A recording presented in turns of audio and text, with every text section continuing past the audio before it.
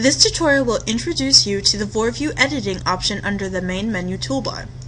Vorview is a meta-geometry program that will transform your model to a figure compatible for use in Vorlax.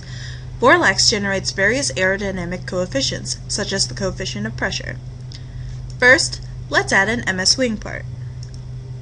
Then, locate Vorview along the main menu toolbar and select Edit. Another browser will appear.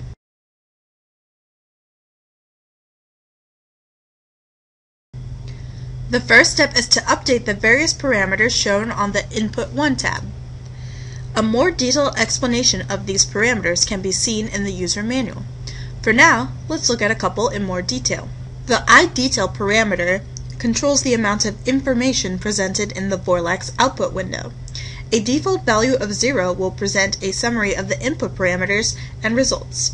A value of 1 will present a detailed matrix list of the results. The parameters seen under flight condition are also important for execution. You can specify the different rates for pitch, roll, and yaw, as well as the reference free stream velocity. VSP will automatically fill in these values under the geometry section, but the user can also specify the geometry components.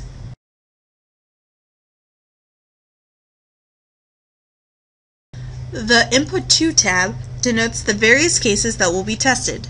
Card 3 will specify what Mach numbers are being tested.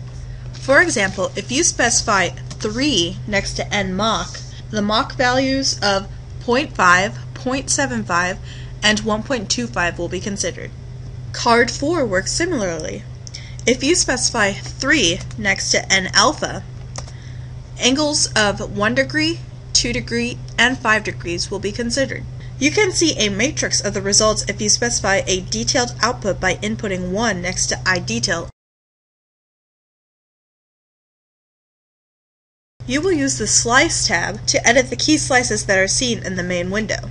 Key slices should be placed wherever there is a change in the slope of the geometry.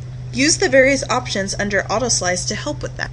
Auto Find will place a key slice wherever there is a slope discontinuity in the shape. Auto Eliminate will remove any unnecessary key slices.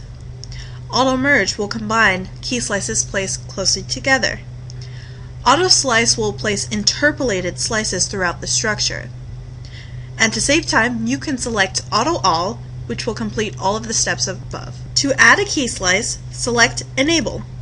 Then use the Y slider to select the new position for the key slice. Finally, select Add.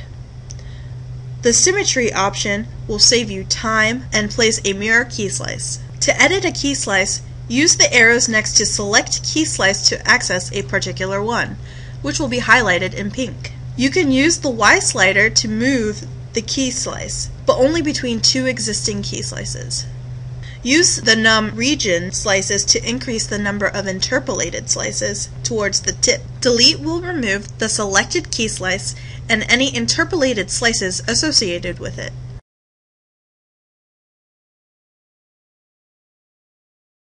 The Control tab will allow you to create and edit control surfaces on your model. Select Create to make a new control surface.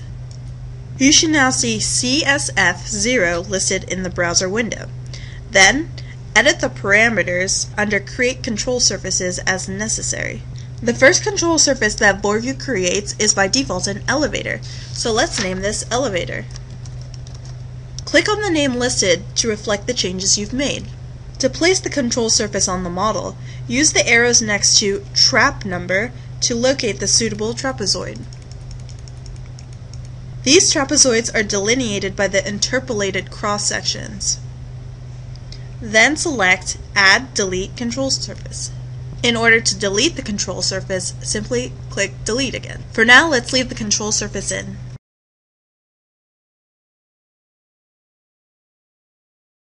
Once you have finished editing the control surfaces, it's time to execute Vorview. Use the arrows next to Number of Subpanels to indicate the number of subpanels being implemented. Select Subdivide to implement these. Select Calc Surface CP to calculate the surface coefficients of pressure.